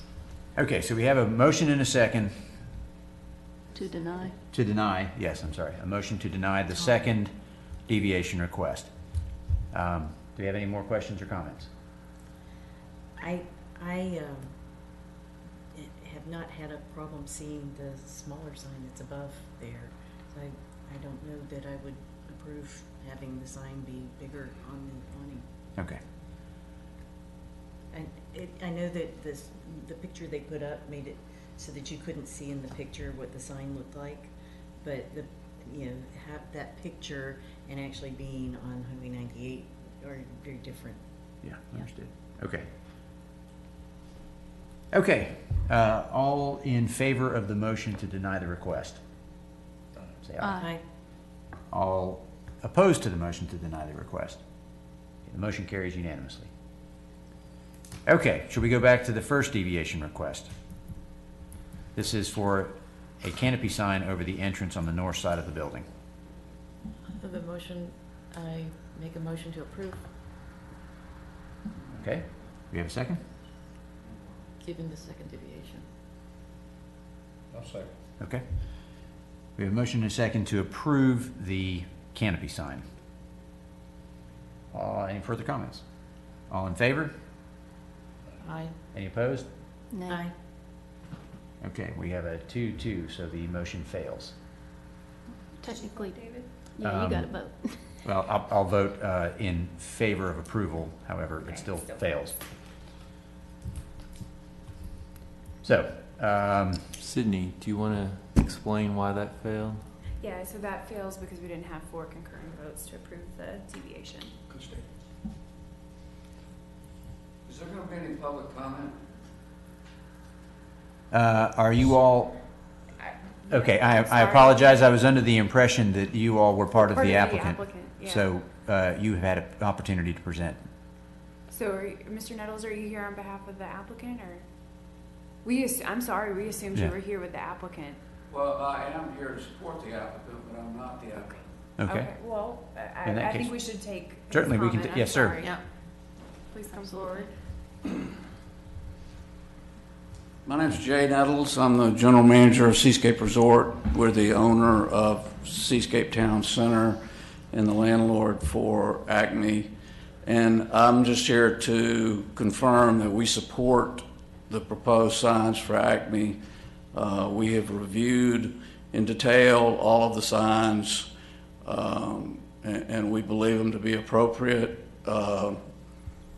We have a huge investment there and arguably as much at stake as anybody in having the center be all that it can be. So we want it to be very upscale. We want it to have a very good look, and we believe that that these signs that Acme is proposing are,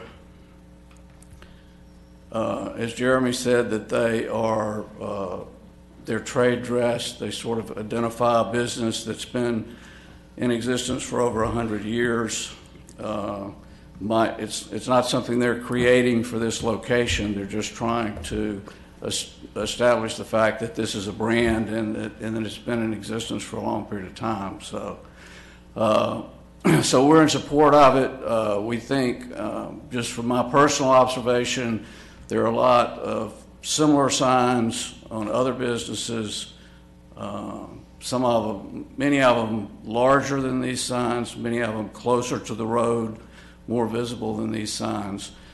There is a provision in the Seascape Town Center Master Sign Plan for businesses to have awnings with signs or words on the awnings. So I'm not really sure.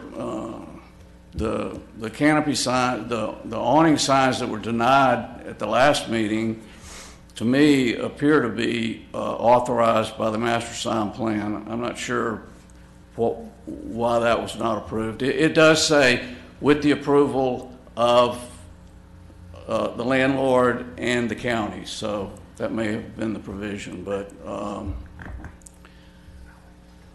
so I'm just here to say that we have looked at this, that we think that we support what Acme's proposing, and that we think the premise that this is somehow out of bounds or somehow will set some precedent for other signs is not valid, because there are already numerous signs that are similar, if not larger and closer to the road. So it's a little bit, I guess, puzzling that signs would be approved and deemed appropriate at one location and not at another. But I understand the board has to make these decisions, so I appreciate your consideration. Thank you. Tim's going to grab the master signage plan so we can. Definitely. I said Mr. Brown is going to go grab the master signage plan in case I there's have any. it right here. Oh, good. Okay. Okay.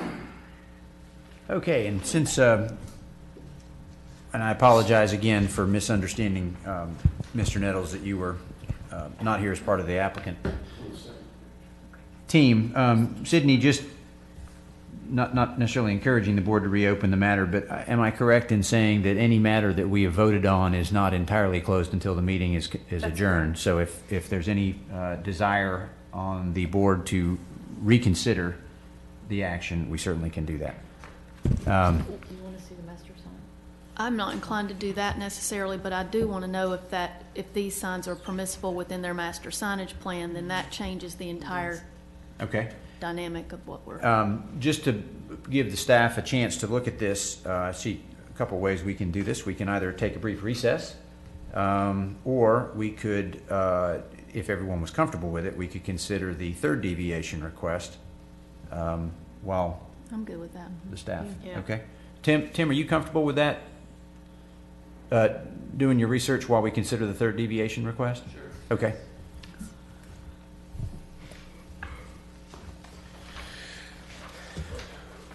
This deviation request is for a corner neon sign. The code requires a maximum height of 3 feet. Well, to put a 3-foot sign, 3 foot high on the corner, it would look like this. And if you look at this board, you can see that this looks terrible.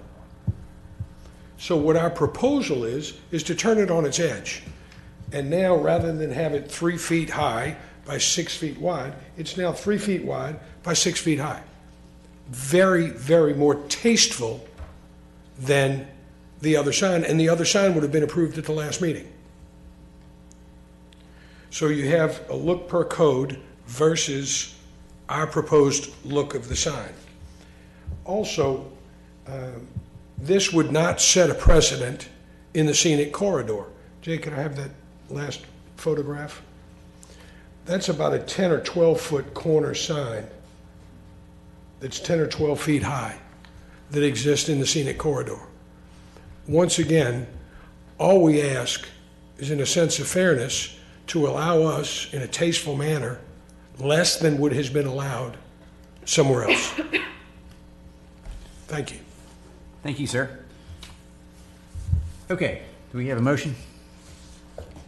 Or any further questions of,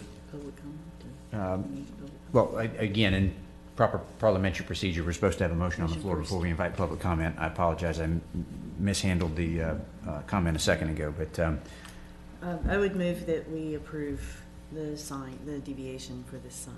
okay, is there a second? I second. Okay, we have a motion and a second to approve the third deviation for what I'm calling the blade sign. Do we have any public comment?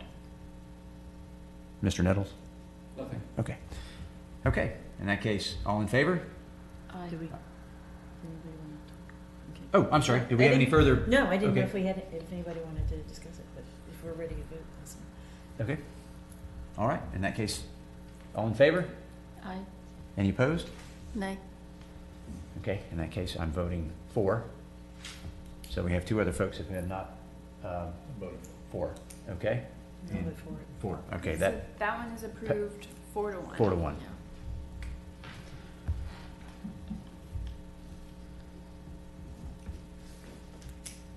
Okay, Tim, And I'm sorry, while we're waiting on Tim, Mr. Nettles, that document that you provided us, would you like it made an exhibit to tonight's proceedings? Yes.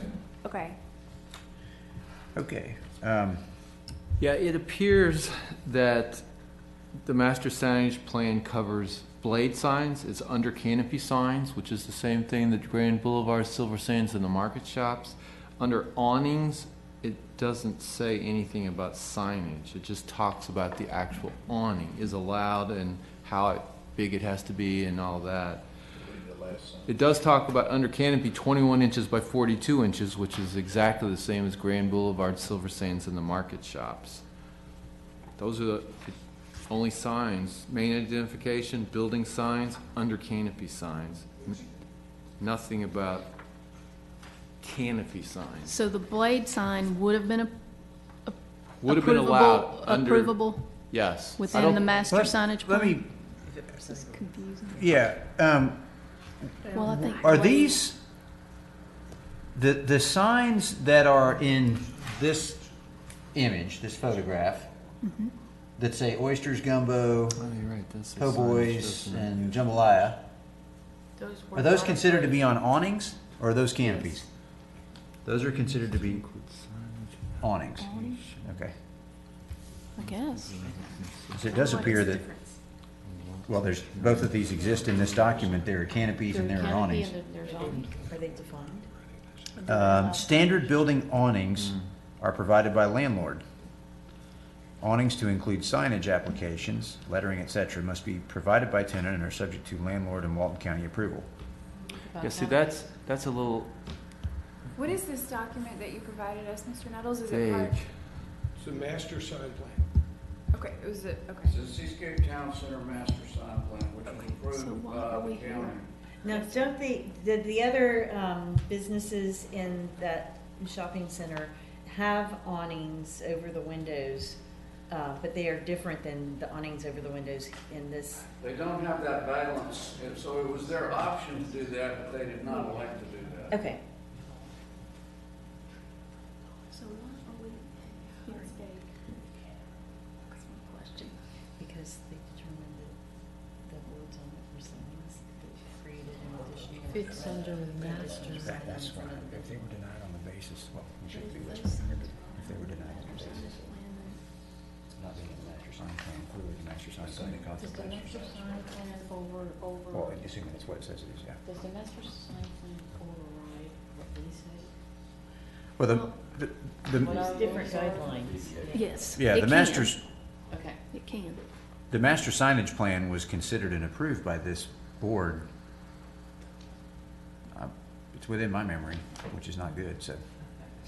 I don't remember the details of it, quite honestly, but November 3rd, 2016. yeah. That's the point. Once we approve it, we don't hear it again unless it's Yeah. something that's not So, in compliance with this plan. yeah. So I'm confused.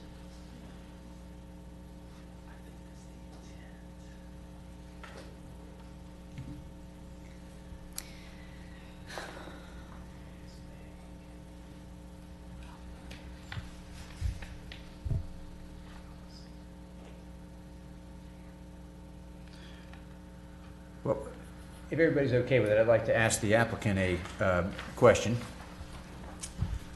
Sir, the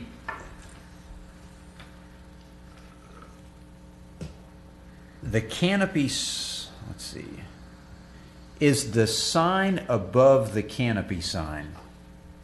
So the building mounted The neon sign. neon sign? Yes, sir. Is that in place? Yes, sir. Okay. And approved. And approved. And the canopy sign is in place and approved? No, sir. The canopy sign is in place. It's in place, I'm sorry, co- it is in place. It I'm is sorry. in place, it is covered. It's covered. Yes. We were cited by the county. Yes, And okay. immediately covered it. All right. If I might say, sir, that as you can see from the master sign plan that was approved, everything that we've done and presented to the county and presented to this design review board was contemplated in that master sign plan. Yeah. So what we're asking for is really not any different than what was previously approved from a conceptual standpoint in the master sign plan.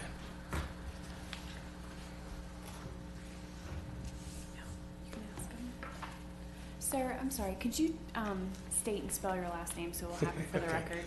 My first name is Jeremy, common spelling, Jeremy. My last name is pronounced W. However, it is spelled D-E capital B as in boy, L-I-E-U-X. And no, I'm not Cajun. My heritage is proper French. Thank you very much. So noted, sir. Thank you.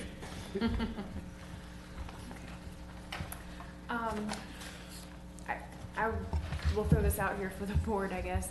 So I was not aware of the master signage plan might have addressed these issues. We already have votes on all of this, but if the master signage plan did not require that a deviation come before this board, Yep. then this board didn't have jurisdiction to hear it. So that's Right. something I need to research. And it'll take me longer than this meeting to do that. So I guess I would suggest, unless you've heard something that would make you change your previous Let me votes, make one statement, please. Yes, sir. The June board meeting was canceled. We've deferred this matter from the July board meeting. This is now the August board meeting. Yes, And now we're talking about deferring this yet again. Sir. Yes, sorry. ma'am? So if you'd let me finish, just for Yes, a ma'am. second. I So if you apologize. guys, will give me time to research this, I can meet with, the applicant's attorney and speak with her about it and come up with a decision before we have another board meeting and report back to you guys on what that is based on what's in the master signage plan. Okay. Another, can I ask a clarifying question? If this is deemed to be permissible within their master signage plan, And it then should not have come before it will you. resolve itself and we don't even need to hear about it Right, again. Yeah.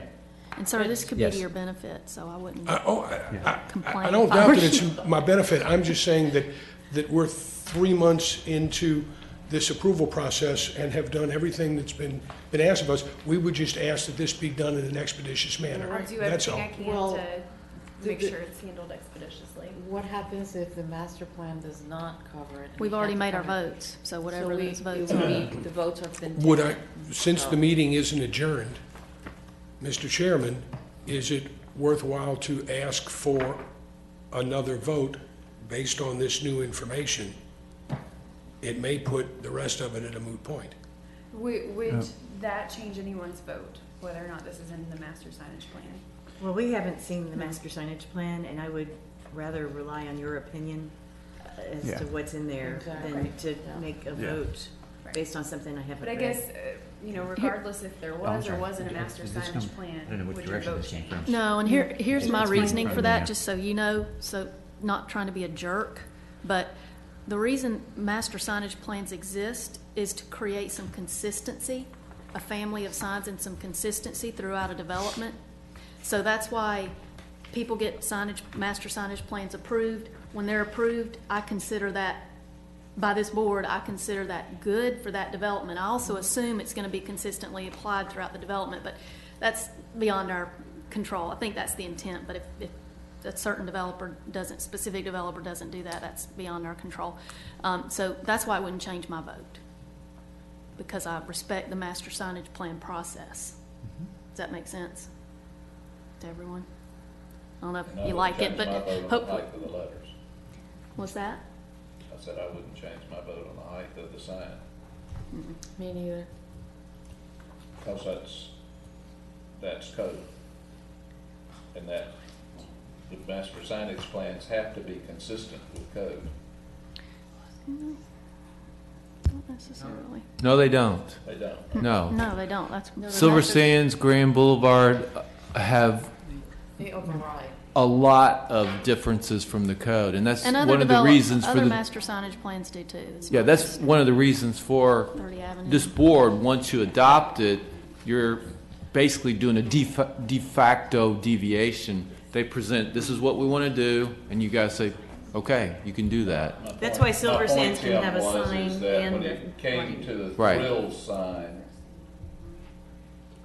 you know, that came to us as a deviation because And it that was was taller appropriate. than 36 inches. Well, and the master signage plan didn't allow for it to be taller than 36 inches. Oh, it doesn't May I allow ask a for question? 36 inches, so our vote was right. Hang on just one second, sir. We just have a lot of stuff going on, so just 1 second. Okay.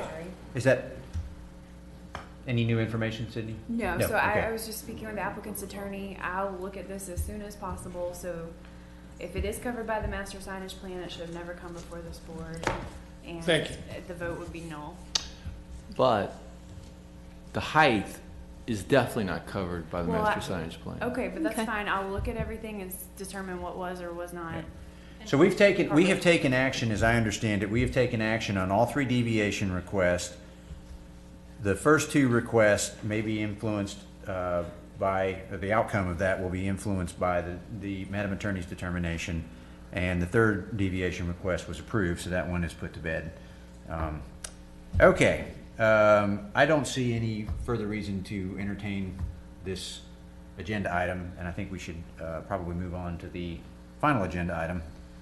So does anybody disagree with that here on the board? Madam Attorney? No. Staff? Okay. Thank you. Thank y'all. Thank you. Madam Attorney, are you good for, we're at another hour by. Would you like another short No, recess? I'm good. Okay. Okay. Thank you, though. All right. The last item on the agenda for this evening is public workshop to discuss amending Chapter 13 of the Walton County Land Development Code, specifically those portions pertaining to signage and lighting.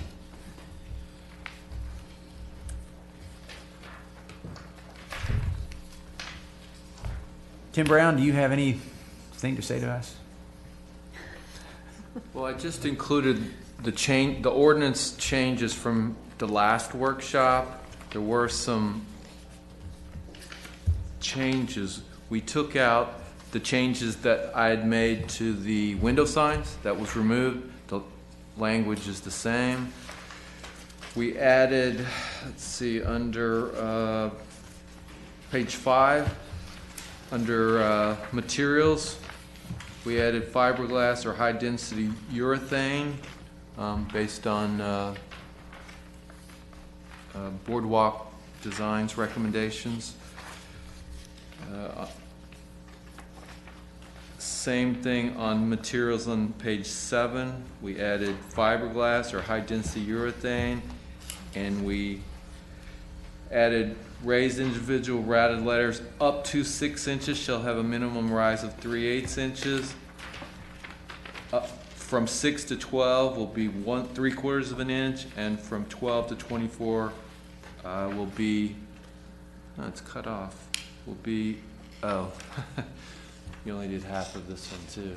I think it was an inch or something. Is 1 inch. There are some pages missing here. It was double-sided, but only one side got printed. And then we added it on page 9 under materials, fiberglass or high-density urethane. I don't see the pages. They were left out. But we took out brass lettering under the type of materials for signs. There are some brass lettering in master signage plans. Obviously, that wouldn't be affected by this, but we did remove that. I'm not sure if that was all the changes because all the pages aren't here, but those were the major changes we made from the last workshop. We're missing the even numbered pages. On page 9 too, this was kind of significant, I think. If, under permitting, where it says the proposal shall be submitted with the development review package. Yes. That's so that we can see the signage. Yes. When we approve the development, the building project, part of the project. So that's a small change in size, but significant in meaning. Okay, under page, well, y'all may not have it. Under page 4, under the main identification sign, we've made the change. The width of the base of the sign shall be at least 80% of the sign face. That's to make it a monument sign. I took out the changes for, maybe we already did this, but I'll go over it. For flags, now it says the official flags of the United States and the state of Florida are accepted, provided that the display of flags shall be limited to not more than these two flying from a single vertical pole no taller than 40 feet. So what came out was flags approved by the Design Review Board. That's being... So they can only do the U.S. flag in the state of Florida. And or the state of Florida flag on one pole. Both. Or both. They can just do U.S. flag. Yes. Either or both. You're right. Before we go any further, does everyone have a copy of the full revisions, or is it just the odd number? We're just, we're missing all the even number. It's only the odd number pages. Do you guys want to go forward and have Karen print out copies, or do you want to continue this? What would you prefer to do? If I could ask the question, I know we come to this on every one of these processes. How many meetings do we have in front of us? This is the first of 3, so we won't, if you guys just want to continue it, we won't even count this as the first of 3. If you'd rather. Oh, really? Yes, that'd be fantastic. Yeah. This meeting's going on kind of long and... Especially given our copier issue. Yes, okay. Do we have a motion to that effect? To So continue this to moved. the next? And I we have a second. second, Mr.? Okay. Motion and second to continue this item to the next meeting, September. the September DRB meeting. All in, any comment on the board? Any public comment? Won't do that again. All in favor? Aye. Any opposed? Motion carries unanimously. Thank you. I've forgotten to do that once that I can recall. Just once. And it was the wrong I once. was so nervous about that last week. Did I get public comments? When do you do that? That's hilarious. Okay, I ended up with a copy. That is, that came from, that's Mr. Nettles. Was this Mr. Nettles? so we Okay, have that. yes, that's for the record. Okay. So Karen, if you'll just mark that as an exhibit. Just, public comment, or Thank you, public sir. exhibit. Thank you all. Oh, I'm sorry. We have a motion to adjourn. So moved. Second. All right, all in favor? Aye. That's me. Motion carries. No public comment on that one, right, Sydney? Right.